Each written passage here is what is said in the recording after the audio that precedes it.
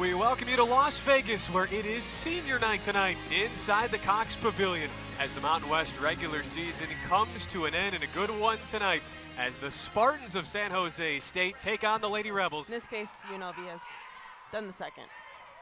Can the Spartans make a run of their own? There's a nice finish on the scoop. Razia Potter.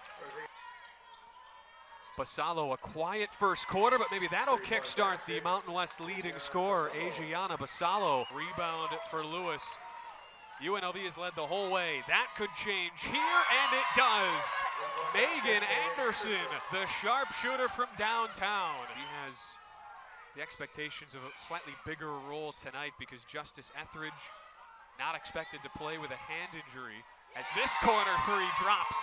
Well, Anderson now starting to feel it. She's hit 12 threes over her last 5 games, but now find themselves down by 9. In the first meeting, it was the road team who led going into the fourth. It looks like we could be on track for that again. Whitehead is taken over, and double-double second in the conference in both those marks. Hafoka drills it from downtown. All of a sudden, nobody can miss for San Jose State.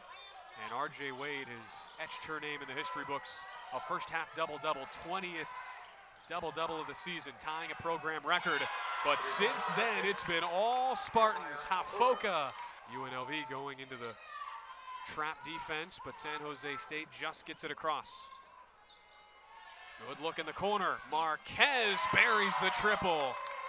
10th three tonight for the conference's best three-point shooting team, and they have won that battle, Amer, to kickstart the Spartan offense. Whitehead has been great as well. Goes to work on Blount and gets the friendly roll. And it's kept alive by Blount right to Hafoka of San Jose State. Good finish by Hafoka. This one will come to an end. It was a slow start for the Spartans, but San Jose State, a big late push starting from the second quarter on as they come back from down 15 to knock off UNLV 76-63 inside the Cox Pavilion. We'll step aside.